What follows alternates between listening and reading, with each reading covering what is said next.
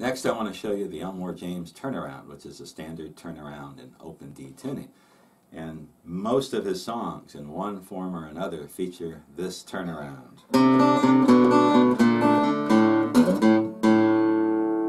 Or something very close to it. And all I'm doing here, this is an easy one to play. I'm using my second finger on the 3rd fret of the 5th string, and I'm picking and then getting the 1st string, even the part of the 2nd string.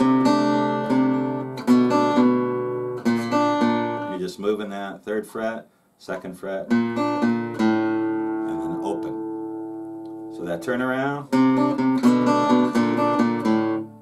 one more time. And then a lot of times, if you listen, he wraps it up with something like, or he'll slide. This is an old country blues type thing. He's going to slide from the 2nd fret to the 4th fret on the 6th string, and then the open A. And the A is your 5 chord, so that works as your turnaround. So you get a shuffle. Let's go from the 5 to the 4 to the 1, and you get something like this.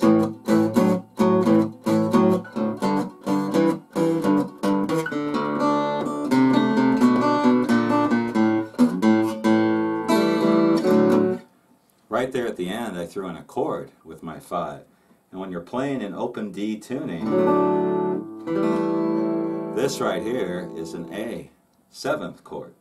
And what I've done is got my 1st finger on the 1st fret of the 3rd string, my 2nd finger is on the 2nd fret of the 4th string, and my pinky, or I'm sorry, my ring finger is on the 2nd fret of the 1st string. So this is a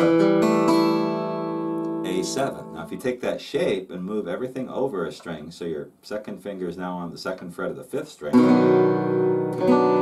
Whoops. Let me do that again. So you just move, you move, let's try that again. You start from here, move your ring finger over to the 2nd fret of the 2nd string, 1st finger right where it was, and then your 2nd finger comes to the 2nd fret of the 5th string. That's your G, G7.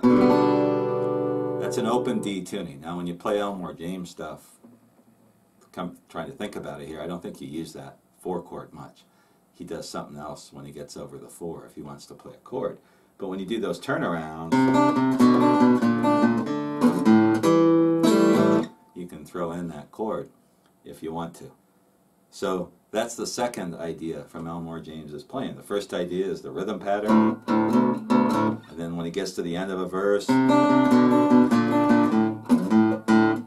I think that's Elmore playing that. I don't think that's the rhythm guitar that plays that turnaround, but again, I could be wrong. The third idea, before we get into the slide playing, is some of the bass runs that Elmore would do. And if you're playing in open D tuning, if you listen to a lot of Elmore James stuff, you hear him messing around in this area on the bass strings, playing licks like this. You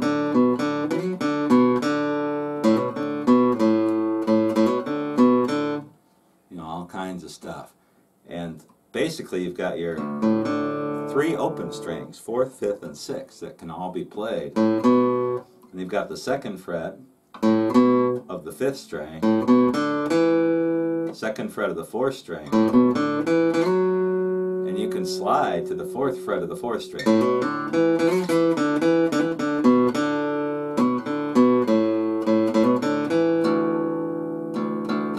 And since that's a D, you can play that as your low. So licks like that you hear him do all the time.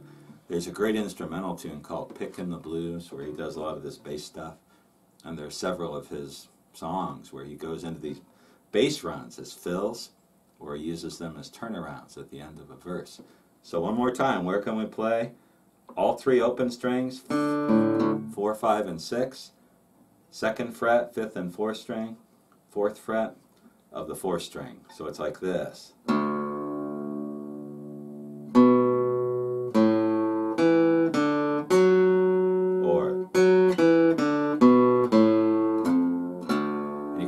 Play this 3rd fret of the 6th string if you want it. So listen to some Elmore and you hear stuff. You know, all all kinds of cool little bass runs like that. So that's the third idea from Elmore James's playing. And now, if I'm not mistaken, we're ready to start talking about some slide playing.